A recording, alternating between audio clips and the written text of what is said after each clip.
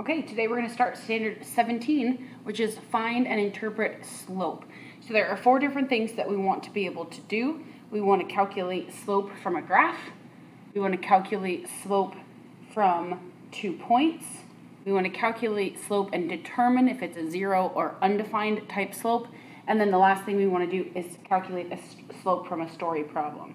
So let's just get into some vocabulary. I'll turn the first page of the pink packet. First thing is rate of change. So the rate of change is just how much something is changing. The amount that one variable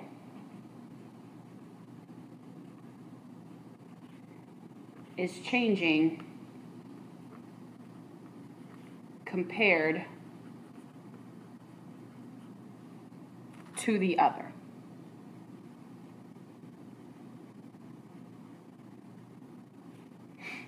And then what we're going to do is we're going to talk about just x and y. So we know what x and y are. And so our slope, our variables are x and how x is going to change in comparison to y, or y changing in comparison to x. So slope, when we calculate slope, we're calculating a constant rate of change. Now, the only time that that is not true, that it's not constant, is when we get into the word problems or the story problems. We're just going in between the two values that are given in the problem. So our slope, our constant rate of change, is going to be the change in the y numbers over the change in the x numbers. Okay. Now, when you see this, it's normally written out as y sub 2 minus y sub 1 over x sub 2 minus x sub 1. Now, we're going to get into that a little bit more on the back side of this page.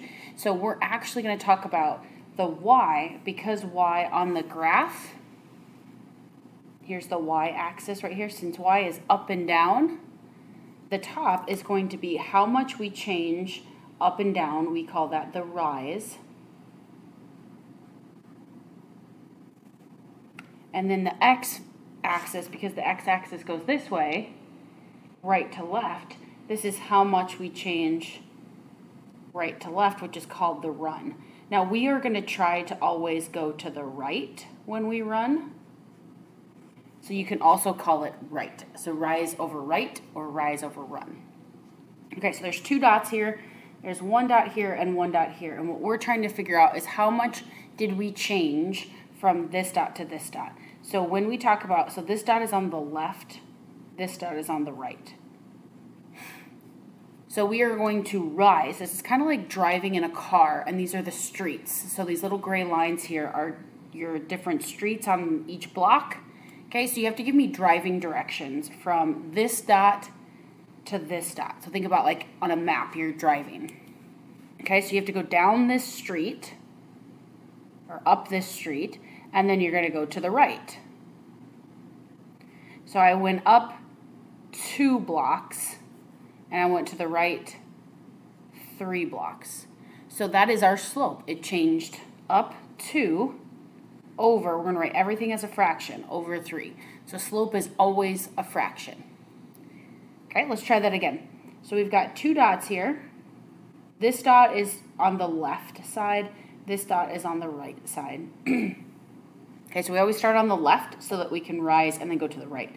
This time when we rise, we're actually going down the street. So how do I communicate to someone that I went down 2 blocks? I'm going to put a negative there.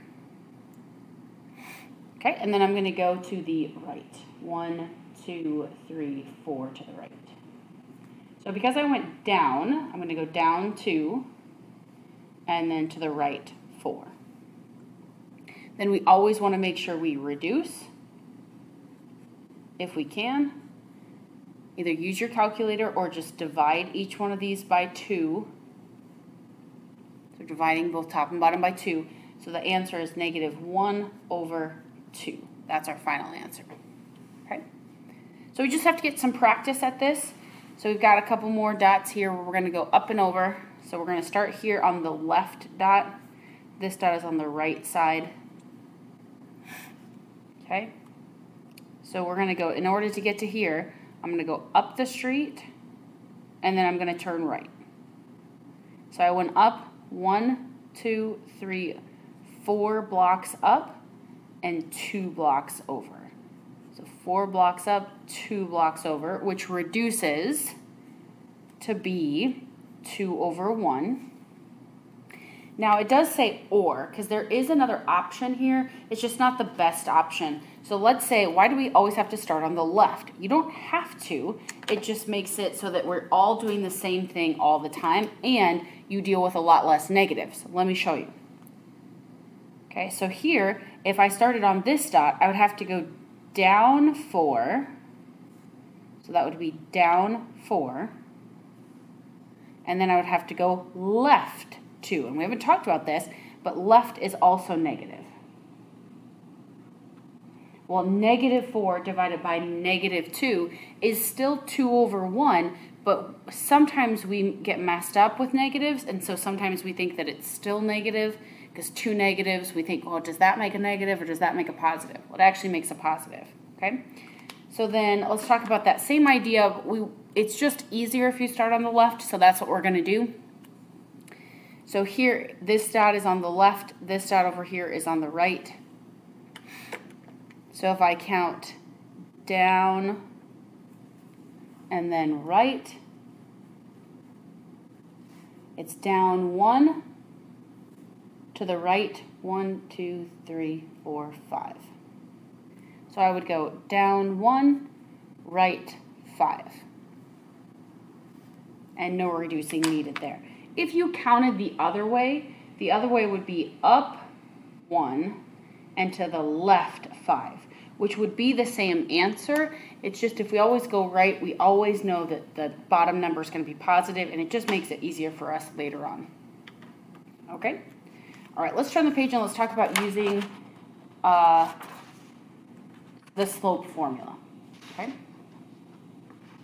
If you're using this video to help you get caught up, there is a maze on the back of the packet that is for practice. So you want to stop the video right now and do this practice before you move on to skill 2. This is skill 1, so go ahead and start here on the maze, count the slope here, starting on the left, count up, and then count over.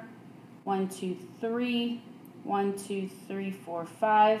That is slope 3 over 5, and then go on to the next one. That's how that maze works. Okay, skill 2. This is actually using that formula that we put on the sheet the first time. So skill 2, again, we're talking about change in y over change in x. And we'll write that formula again. The more times we write this formula, the better.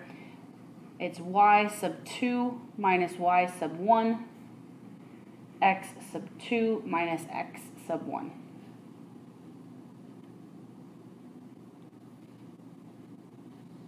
Okay, so we're going to use that formula with the 4 questions below here. This is x, this is y, this is x, this is y. So why are there little 1s and little 2s underneath these letters? Well, the 1 and the 2 just stands for, this is the first x you see in the problem, this is the second x you see in the problem. First y, second y. And it's just to say that this y is not the same as this y. There's really no other purpose for those numbers. Okay, so here we go. y2 is negative 1, so let's get our fraction set up. I'll go negative 1 minus negative 1. Tricky one to start out. Negative 1 minus negative 1 on the top. And then on the bottom, we're going to do the number 4.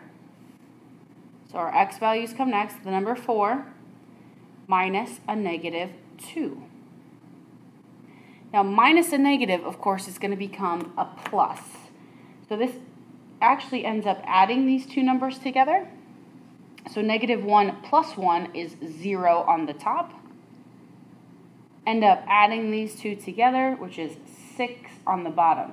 Now if I took in a calculator and did 0 divided by 6 to reduce this, that answer would just be 0. Okay, let's try that again. the very first thing you need to do when you get to a problem is to label your coordinates with your x, y's.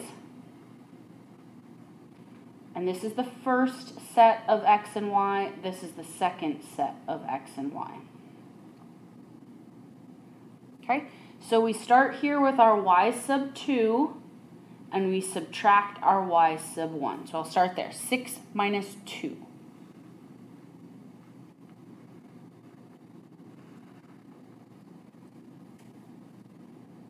And then we go with 2 minus a negative 4. Don't forget to write both of those minus signs. Okay, and then we figure it out. So 6 minus 2 is 4.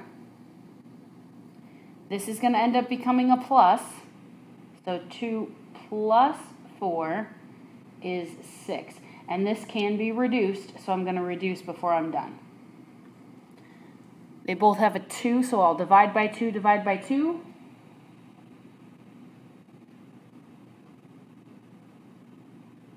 And my slope is 2 over 3.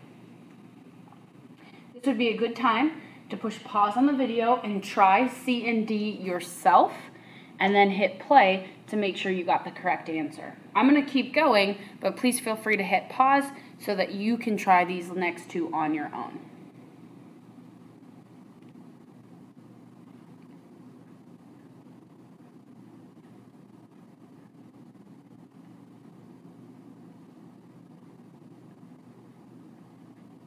First step is to go ahead and label your points, starting on the back side here.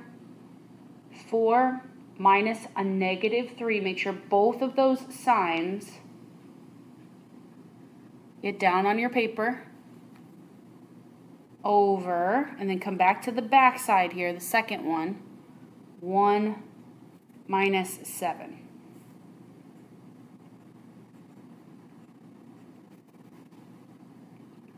Okay, let's figure this out. Minus a negative becomes plus. So 4 plus 3 is 7. 1 minus 7 is negative 6. There's no reducing that can happen there, so we're good. Now, if you happen to look over at a friend's paper and the friend has negative 7 over positive 6, that's actually the same thing. It doesn't matter if you write it like this or if you write it like this. Those are the same answers. You can actually even write the negative out in the front and then do 7 over 6. Any one of those three answers is acceptable. Okay? Final problem here.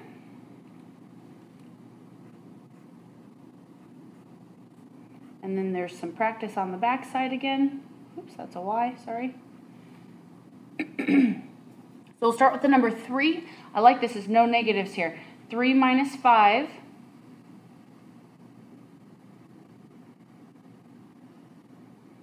over, and then we'll go to the x's, 6 minus 0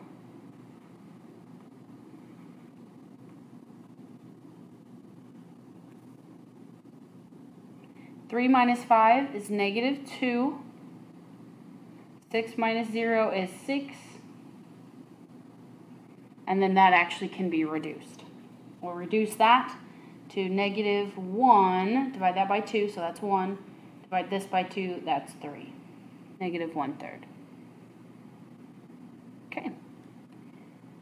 If you turn the page to page 6, there is some practice problems for slope skill 2 that you should do to make sure you feel comfortable finding slope. And then when you come to school next again, you can go ahead and show me this skill 2 so I can make sure that you are on the right track.